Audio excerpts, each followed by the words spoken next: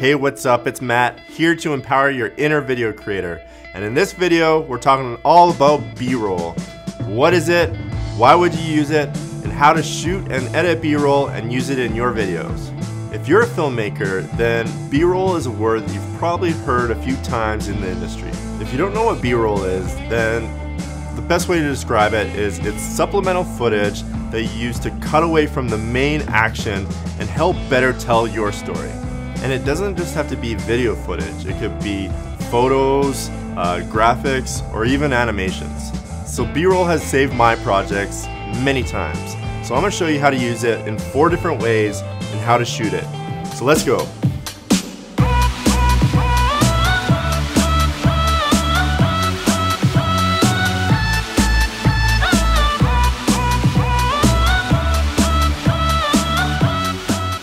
So the most common way to use B-roll is, say when you're shooting an interview and your subject starts talking about something, you cut away to that B-roll of what the person's talking about. So let's say I'm shooting an interview with JJ and it's about pizza. She's telling me about her favorite pizza.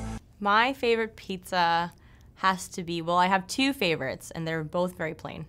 One is cheese and my other favorite is pepperoni pizza. But I'm just using that one shot. It can get a little boring to watch that one shot for a long period of time. Whereas if I insert some shots of B-roll, that can really spice it up and make it a little more interesting. So I'll use some shots of pizza. My favorite pizza has to be, well, I have 2 favorites and they're both very plain. One is cheese and my other favorite is pepperoni pizza. Another great use of B-roll is you can cover up mistakes when you're talking to the camera.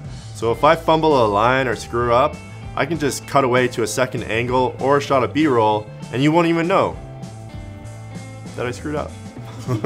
Like that, a little bit. Like here. Another example of using B-roll is to change up the pacing. So sometimes during an interview there's boring parts that you want to cut out because someone made an error or they're boring or someone just went off topic. So what I'll do is I'll actually cut those parts out and I can actually cut to a piece of B-roll or I'll cut to my second camera angle. Let's check out this piece real quick. 3 words to describe eating pizza. Well, one is comfort. It's comforting. What's another word? Happiness. 3 words to describe eating pizza.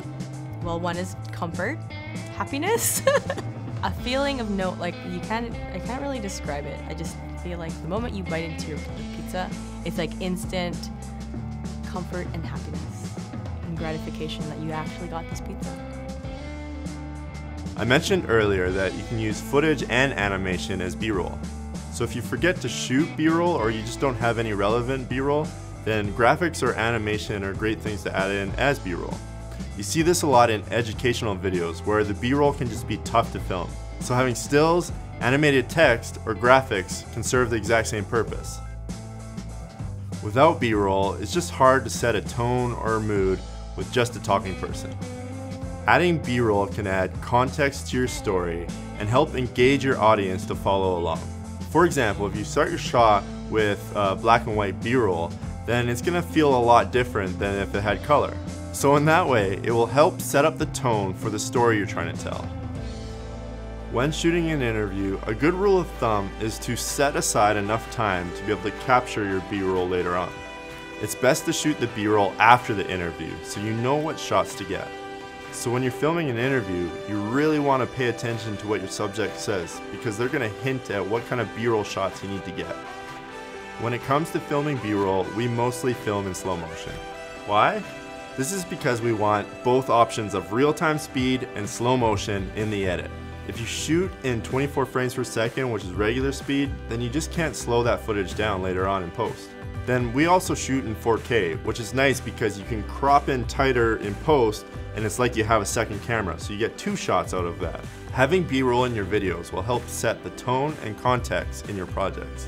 It helps by enhancing your video by keeping the pace and engaging your viewers. What are some of your favorite ways to use B-roll in your videos? Let us know in the comment section below. Hope this video helped you out and you learned a little bit more about B-roll. Go ahead and hit that subscribe button if you haven't done so already, because we're going to be making tutorials every week. We'll see you next time.